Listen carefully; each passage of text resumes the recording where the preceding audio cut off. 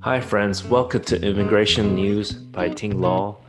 We have 5 tips today for you on how to properly file your application without getting a rejection. This is very important because on October 2nd, 2020, this year, USCIS is increasing their fees.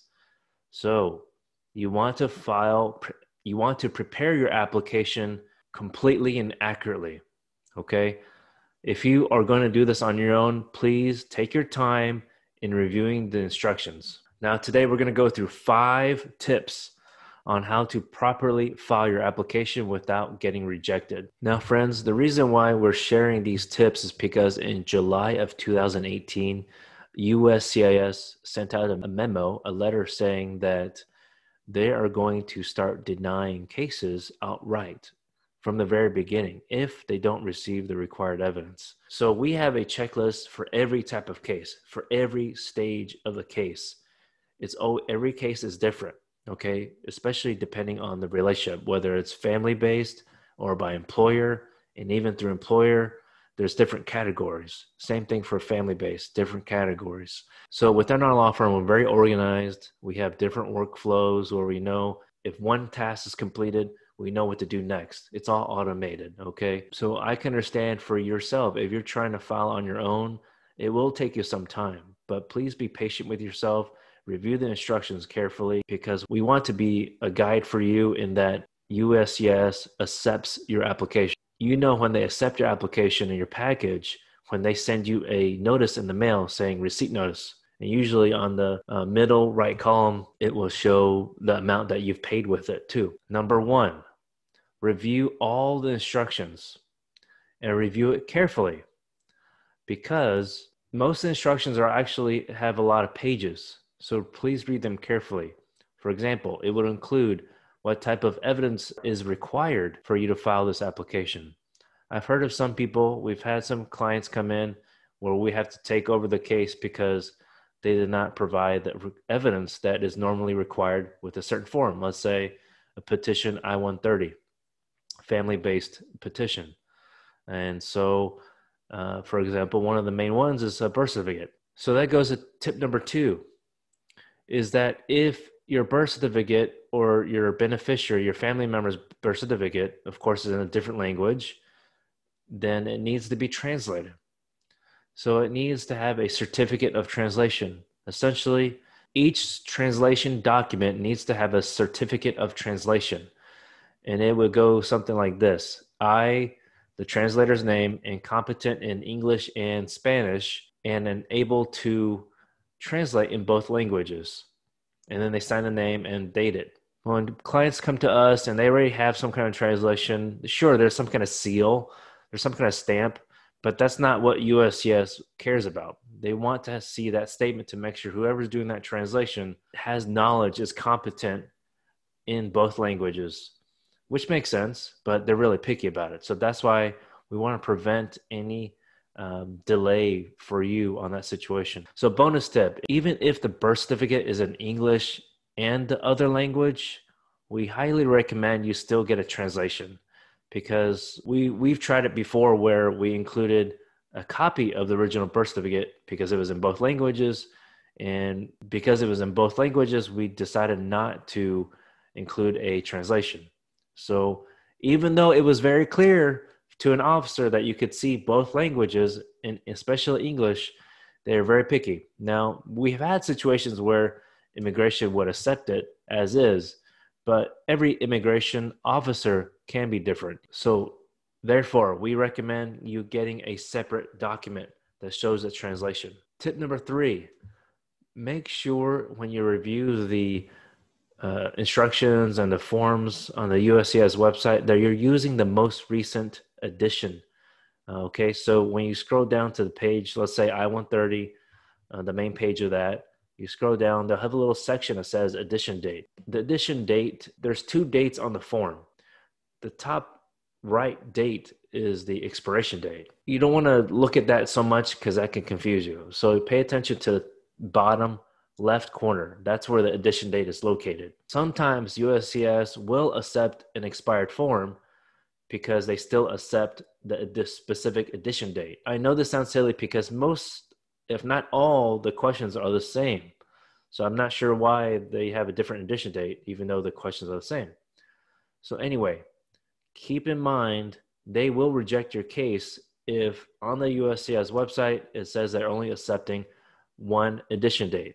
So don't use the previous expired one. Tip number 4, when you're sending a package through the mail to USCIS, it's not just going to be the form itself. Let's say the petition again. There's going to be some requirement of evidence to prove your relationship. So if it's about your marriage to a U.S. citizen, if one of you had been divorced, for example, you need to provide proof of that divorce. Sometimes clients come to us and they say, well, I couldn't find my divorce order, or I only had the last page of the divorce order. So I thought the last page with the judge's signature was enough. No, it's not. The government, USCIS, requires all pages of your divorce order. Tip number 4 is creating a list. You can call it a table of contents, a table of exhibits. That's what normally we refer to as in the law firm. But for you can call it a list. Essentially, it's a list of all the evidence or all the documents that you're providing to the government. And the reason you do that is because who knows, maybe, for example, you include your passport size photos, but USCIS officer who is receiving it may misplace it. So if they send you a request for evidence or they just straight out deny your case for whatever reason, then at least you can look at your letter and your list that you provided to USCIS and say, well, look, I actually did provide it. Or for example, we had a case, one of our first few cases back in 2011, the government asked for a copy of the proof of entry because if you're trying to adjust status, you need to have some proof of entry into the United States. Such as an I-94 that back in the day, it came in a little white card, and now it's all electronic the past few years. Anyway, if you don't have that, which is important, by the way, we had a case where we did provide that, but the government sent us a request for evidence only asking for that. And I'm thinking, everyone on our team is thinking, well, hey, we did provide it, government, because it's in our list.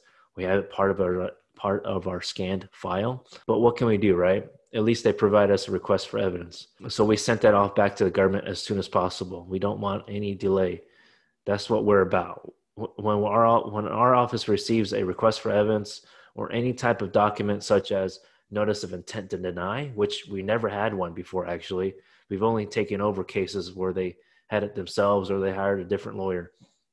We got that taken care of for the client and got approvals. So what I'm trying to say is, please do not forget to prepare a list of what you're providing to the government. And along with that list, you want to provide a letter to the government that would go on top of your package explaining why you're eligible and how you're eligible.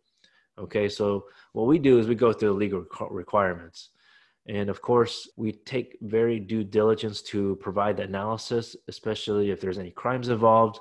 We want to be upfront about that. Now, tip number 5 is USCIS has a form that's basically e-notification or electronic notification. The form number is G1145. If you provide that with your package, you want to put it on top of the stack, okay, on top of your cover letter. And what you can do is you put your email on there, you add your phone number, and what the government will do is when they receive your package in the mailroom, they'll eventually send you a text or an email with your receipt number. You may not necessarily know which receipt number goes to which form, but it doesn't matter. At least you get a receipt number. Now, lately, summer of 2020, it's been taking quite a while to receive a receipt notice, but the e-notification is still faster. So provide that along with your, so at least an e-notification will be in addition to your tracking number through the mail, whether you send it by UPS, FedEx, or USPS. So bonus tip, if you send it by FedEx or UPS, which we consider that to be called courier services or courier delivery, that has a different address than if you mail it by US Post Office, okay? And that's because when you send it by UPS or FedEx, someone in the office is usually going to be signing for it. So keep that in mind. And I do suggest UPS or FedEx right now because, as you've seen in news, USPS is very unreliable in the sense that it'll be delayed. It will still get delivered, but it will be delayed. We'll have a different episode sharing more tips because there's a lot that we can guide you on to make sure that your case is accepted. Now, accepted does not mean approved. Accepted is just the very first step in your case. Friends, the reason we're providing these tips today is because this is a reminder that back in July of 2018, so only about 2 years ago, USCIS issued a memo or letter stating that they're going to outright, straight through, deny cases if they don't have the required evidence. So they're saying they don't have to send a request for evidence or a notice of intent to deny. The notice of intent to deny basically means, hey guys, this is your last chance. If you just give us a crap ton of evidence because you're really missing a lot, we'll give you a chance. Okay, here's your chance. But we likely don't think you're going to provide all this evidence. That's essentially what they're doing. But the government is saying now they don't even have to give you that chance at all. So that's why in our law firm, we have different checklists for each type of case, each type of category. So what does this really mean for you? This means that if your case is going to be rejected, then you're going to have to start over, right?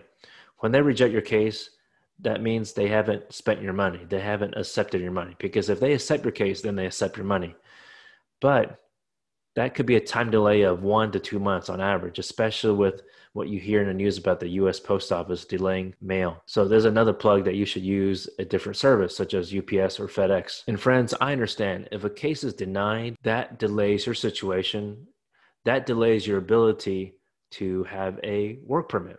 And when you get a work permit, that also means you can get a social security number, and also you can get a driver license. So we understand that timeline and that urgency. So that's why within our law office, like we said again, we have a checklist. We have a checklist for ourselves within our own team and one for you, okay? And so we check with our clients almost every week to make sure that we have all the documents possible because we understand the timeline that you want your work permit, you want your driver's license as soon as possible. So with that being said, join us, give us a call, schedule an appointment with us if you just are concerned about your situation, if you don't know if you have certain evidence.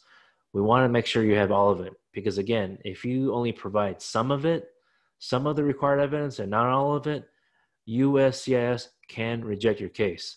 Remember, President Trump's administration is trying to deny as many people as possible and essentially really trying to discourage people from even applying in the first place. Now, friends, if you enjoyed the information, the tips today, if you found that valuable, please hit subscribe if you haven't already, smash the like button, and please leave a comment. Put a question in the comments below because we want to know if there's a way we can help you, even if we're not have an attorney-client relationship, okay? We want to point you in the right direction. Until then, we'll see you next time.